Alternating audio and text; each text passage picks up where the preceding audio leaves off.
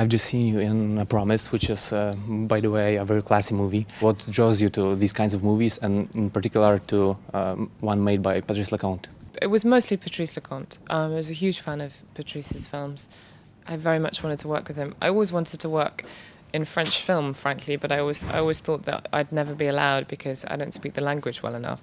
So when the opportunity to work with one of my favourite French film directors came up in my language, it seemed obvious.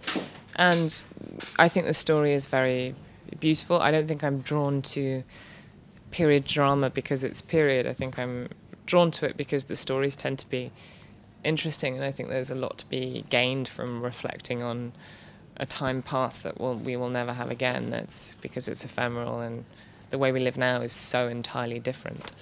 But yeah, I don't think it's anything more than that. The script is well written and very precise. How did you work with Patrice? I mean, in terms of some space for improvisation and creating and sustaining this temperature and affection between you three of you. Well, he conveniently doesn't speak English so well, so if I improvised, he didn't notice that. I'm joking. He was very relaxed with it, actually. His eye is on. He has a great meter and thermometer, I suppose is the word I'm looking for truth. And if something is sincere and credible, that's when he's happy. He doesn't care how you say it or what the words you're using particularly. But we were pretty faithful. But he's not bothered with that as much as the emotion. Being sincere. So I've read that one of your favorite movies is Manhattan by Woody Allen. Yeah.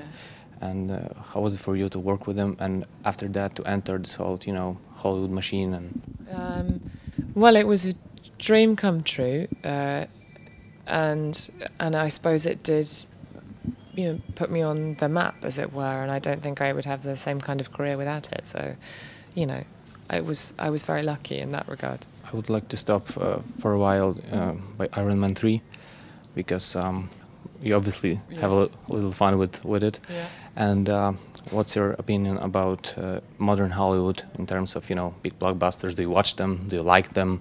What do you think about them? I watch them, sure. There are days where there is nothing more exciting than the possibility of going to the cinema to watch something that's popcorn and brash and in your face and exciting and funny and proper sort of movie stuff, and eat a bag of popcorn at the same time. I love all that.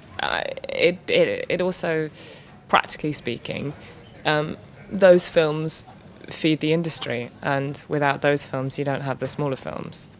Could you tell me something about working on the set of Transcendence? Because it's a really curious project. It was incredibly exciting. It's incredibly original. I don't think it's going to look or feel like many films that I have certainly seen, and it's necessarily intriguing and should stay that way. So I'm not going to tell you anything more.